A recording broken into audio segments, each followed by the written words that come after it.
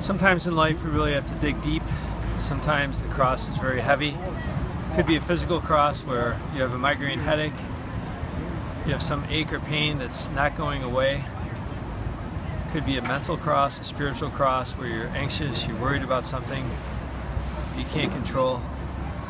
Maybe it could be a people cross. For a lot of people it's getting along with another person. We all have difficulties we have to face. We just get tired, we get worn down.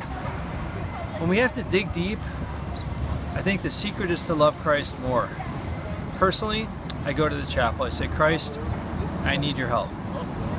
Or I'll make a visit to Mary and say, Mary, I'm kind of tired, I need your strength. Could you intercede for me? Could you give me a little bit of your love, a little bit of your heart?